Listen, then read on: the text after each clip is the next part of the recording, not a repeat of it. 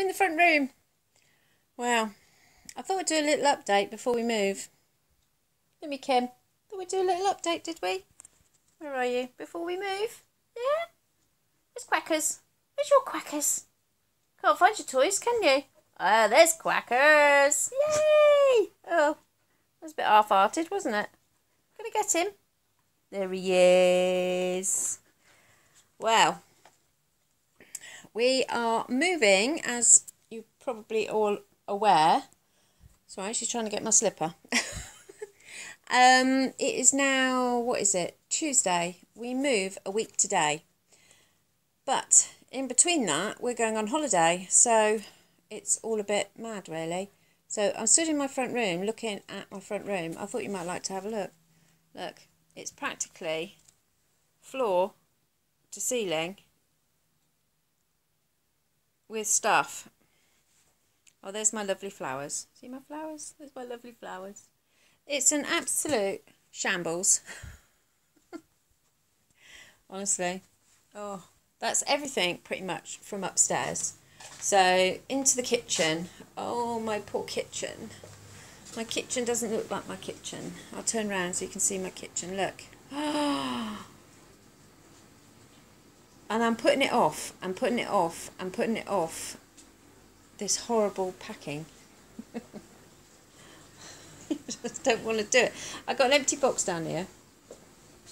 Can you see it? Here. It's been there an hour. I still haven't put anything in it. I've been in the garden and I am determined I'm not leaving my rotary washing line. So I've pulled it out. But not only have I pulled it out, I've pulled out a great big lump of concrete. So, can you see it? It's there. Next to the chair with a great big lump of concrete on it. So I've made good the grass. But I'm not leaving it, I'm taking it with me. Bugger it.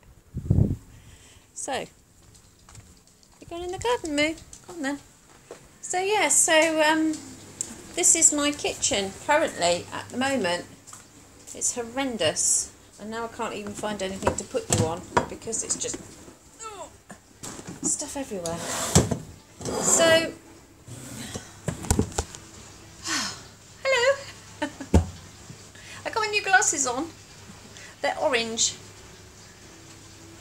Quite like those. So yeah, so it's all pretty manic. No cooking today, sorry. I'm still not cooking. Well, I am cooking, but I'm not cooking, you know, YouTube cooking. So just a little update, really.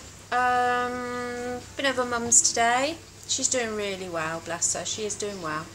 And I took her shopping. We went to good old Morrison's and got a nice bottle of gin. Where's my gin? I'm running out of gin. I've got a little bit of Hendrick's left. But it's only a Diddy bottle and you can't see. I can't see in there how much I've got. I think there might be half a glass left, so, ooh. Anyway, in Morrison's they have Bombay dry gin. It is a 700ml. It's not a litre, it's 700ml. But it was only £14 on special offer. Nice. So I've got a nice bottle of gin. I have got this, rhubarb and ginger.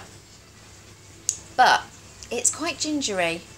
I'm not an awful lover, a great lover rather, of ginger. I like ginger, but it is quite ginger. But apparently my mum likes ginger, so her and Jason are going to drink this when Mum comes to visit us in the new house. But I'll be there, Tipple. So yeah, so that was Morrison's. And what else did we do? Oh, the vicar, Stephen, he came this morning to chat to us and we talked about, you know, Dad and all that sort of stuff, and Mum and I managed to get through the whole of that meeting without crying, so that was really good. I was very proud of us both. Well done, Mother. Yeah, so he just wanted to know. He knows my dad, he knows my parents. My mum actually does stuff in the church. She does like the flowers and things like that. She's on a rota with some of the ladies, and she sort of cleans the pews and things like that, you know, because they live in a little village, so they help out where they can. And my dad used to go and water the garden, you know, the grounds and that sort of thing, so before he got poorly. So Stephen knows my parents, so that's the vicar. He's very, very nice. He's a lovely, lovely man. So yeah, so we met with him, and then Jay, my eldest, he came over to cut Grandma's grass, and he'd been away for the weekend with his girlfriend, or his fiancée. They'd been to Portugal, so it was nice to catch up with him. Then, Alec, the funeral director, he dropped in, and he brought in the order of service to show us, for us to approve. And we'd given him some nice pictures of Dad, so he'd put them on the front, and then the hymns and everything, and he'd put a little picture of a steam train inside, because my dad used to like steam trains, so that was a nice little touch he'd done. So yeah, so that was nice. And then I come home, then I decided to dig out the washing line, and I'm just still, now I'm doing this, because I just don't want to start doing this, packing. It's horrible. Tomorrow I've got to clean the cooker. Ugh. I was going to get it done professionally. It's not minging, but for a double oven, well, it's an oven, then it's got an oven with a grill. It was going to be 60 quid. And I thought, Christ, it's not that dirty, so I'm going to do it myself. But I did my nails yesterday, and they're going to get trashed tomorrow, so that was a bit pointless exercise, really. And then Thursday I am going to defrost the freezer, so it's nearly empty. I haven't got a lot left in there, so that's good.